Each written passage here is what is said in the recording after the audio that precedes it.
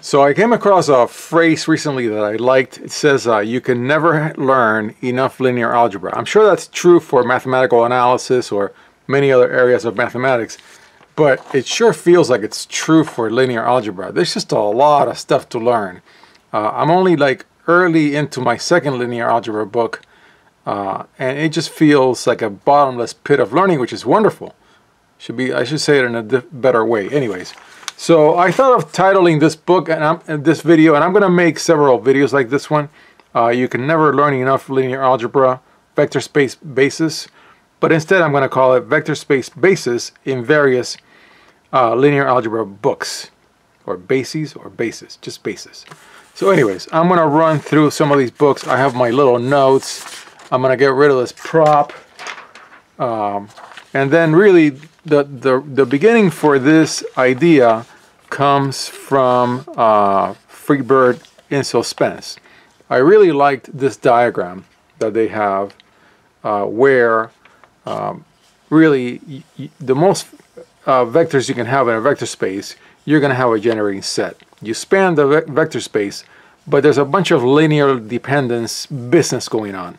Then you start reducing the number of vectors, and you get down to what constitutes a basis. Okay? Now, a basis is not unique. You can do change of basis, of course, and that's why it's a section in any linear algebra book. But then, once you go below that, you're going to start getting linear independent sets, but you're no longer going to have a basis. So it's almost like if you look at this, the same diagram, but drawn here, you'll see that if I drew like an arrow that said, you know, more vectors that way. So I'm going to start with this, with page 43 of this book, and I'll run through a few books. So how does FIS define a basis? So a basis beta for a vector space V is a linearly independent subset of V that generates V. If beta is a basis for V, we may also say that the vectors of beta form a basis for V. Okay, there you go. That's it. So one thing that I really that I wanted to do is run through multiple books and show that.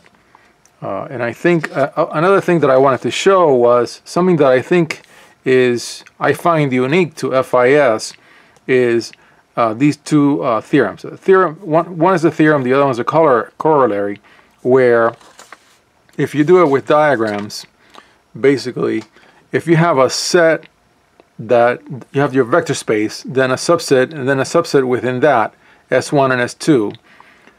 If you're at S1 and it's already linearly dependent, you're already kind of in trouble. You don't have I mean, you have a basis, but you have more than what you need.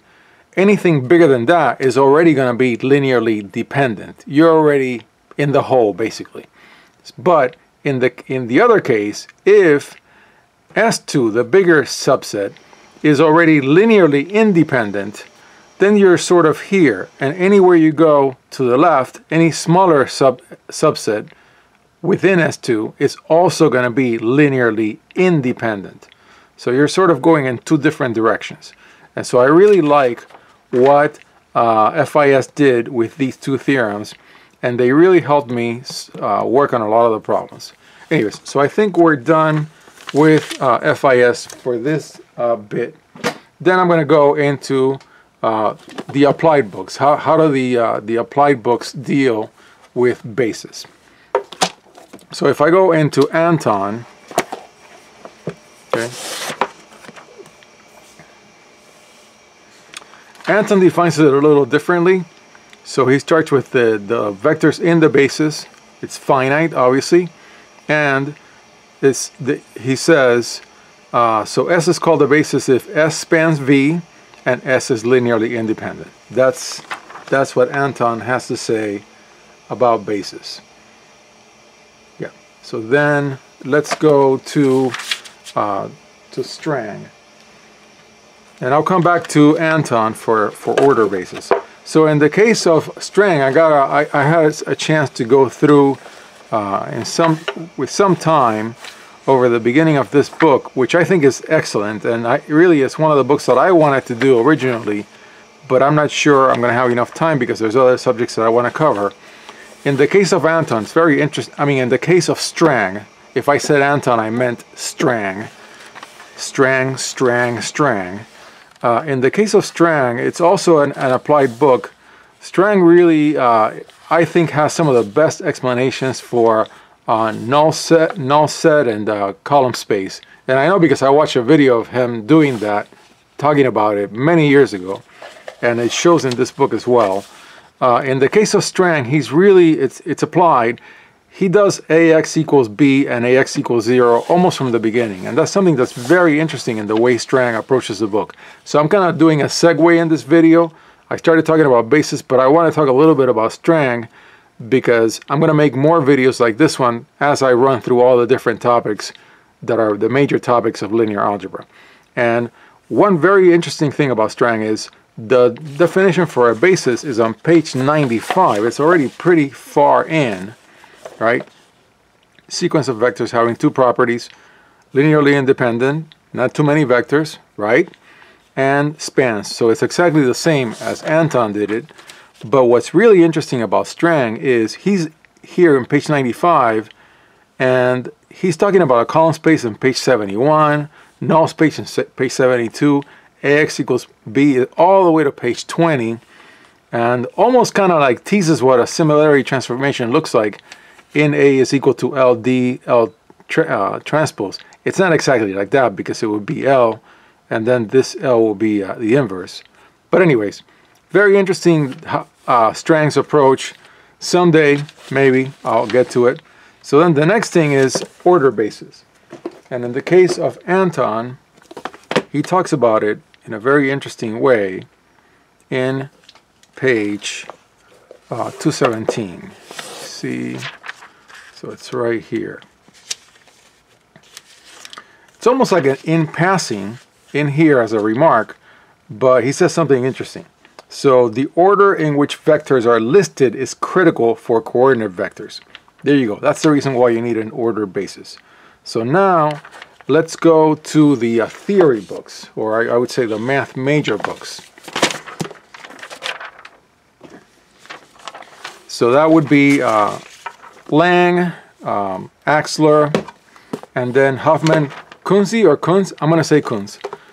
And I know there's a fourth edition of this book that just came out. I may get it, but money does not grow on trees around here, so I'm not sure it's going to happen very quickly. So let's go to Lang.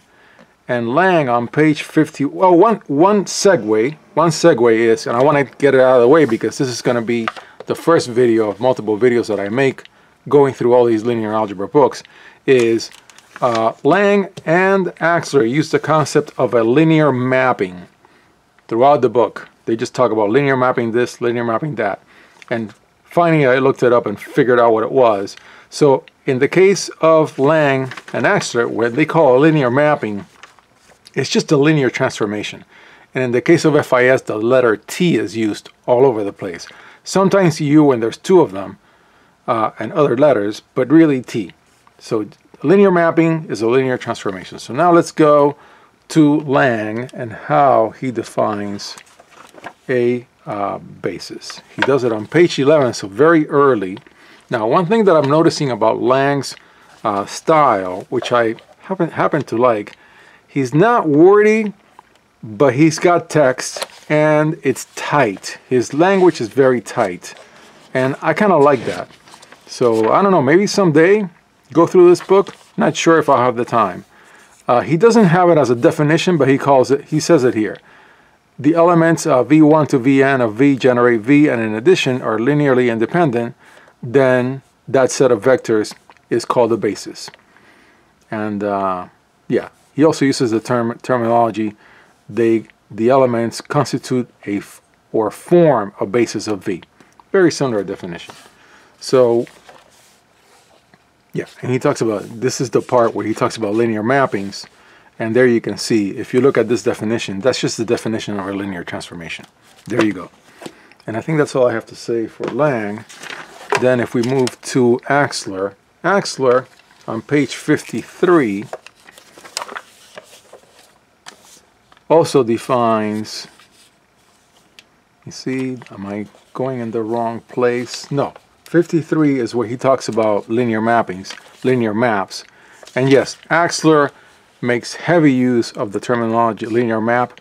Also, he takes all the transformations and defines the vector space of all transformations, this curly L, that is also done in FIS, just as an aside. But the definition for a basis in Axler is on page 39, right here. A basis of V is a list of vectors in V that is linearly independent and spans V. Very brief and to the point. Then I think the next stop on the tour goes to Kunze or Kunze, Hoffman, Kunze. I'm going to say Hoffman so I don't screw it up anymore. And in this case, we go to page 41, and here it goes. Vector space, a basis for V, linear independent set of vectors, span space V, and V is finite dimensional if it has a finite basis. So he's already kind of going through like, hey, it could be infinite. And then, of course, he also defines the order basis. Finite sequence of vectors which is linearly independent and spans V. Same thing, it's just ordered. All right, so next up on the tour is the applied books. The applied books are somewhat interesting in their own way because I don't think any of these applied books is intended as a first linear algebra book. And so the way the material is covered, I think it's fair to say that all three that I'm going to talk about assume that you already know linear algebra. So of course there's already AX equals I. Yeah, there's a lot of content in these books early on that assume that you already know linear algebra. And the way things are defined is just read it, know what it is, and then get to the applications, because all these books are all about the applications. But yeah, in the case of Agarwal, he's got a definition of a basis, and then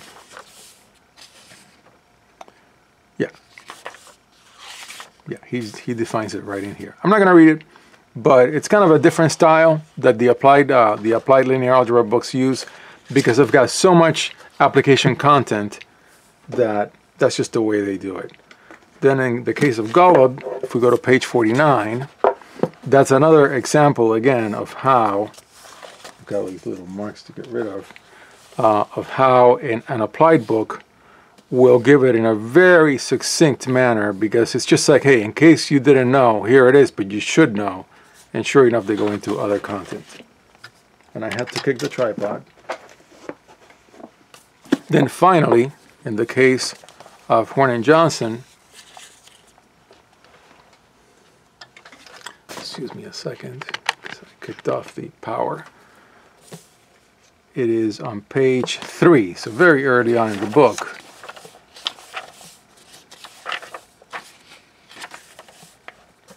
Right here.